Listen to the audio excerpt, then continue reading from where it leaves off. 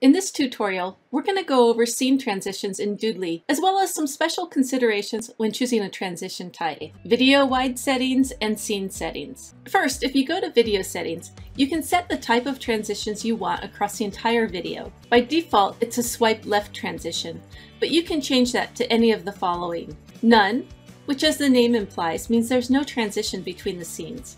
Rather, the new scene simply appears as a cut from one scene to the next. Swipe left. This means the original scene swipes away, moving to the left and revealing a blank slate. Or if you have any assets set to appear instantly, it'll reveal those assets.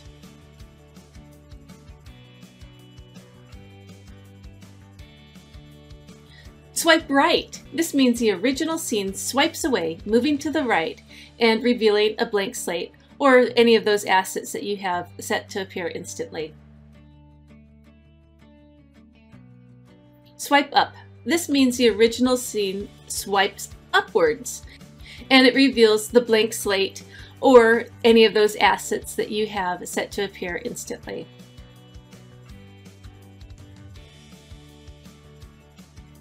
Swipe down. This is the opposite. This means the original scene swipes downward and reveals the blank slate or those assets.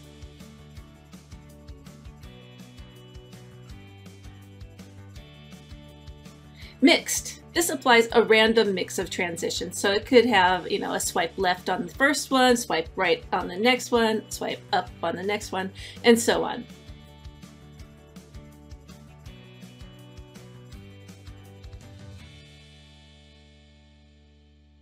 Camera panning. This means that the camera moves to a blank section on the whiteboard. You can see a portion of the original drawing in the new scene.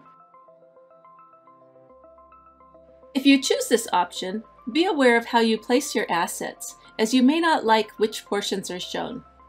For example, I'll often expand an asset, I'll make it oversized, and it looks great on my scene, but if this particular transition is used, sometimes it'll look strange. Note that this setting can only be applied in the video sections of Doodly. Now let's go over to scene settings, where you'll see most of the same transition controls, except for camera panning. And then here's one new one called erase. The erasing transition is kind of fun, as the hand with an eraser appears and erases everything from the scene so that a new scene can be drawn. Here you can change scene transitions individually based on the scene itself. So while you may initially have the video set to swipe left between every scene, you can change it as desired. I'll often switch the transition to swipe right, up, or down, depending on the assets. For example, if we put a hot air balloon in a scene, it might be fun to swipe up so that it looks like the balloon is rising. Or likewise, if you have a car on the scene and you want to make it look like the car is speeding off, you can use a transition to give it that effect.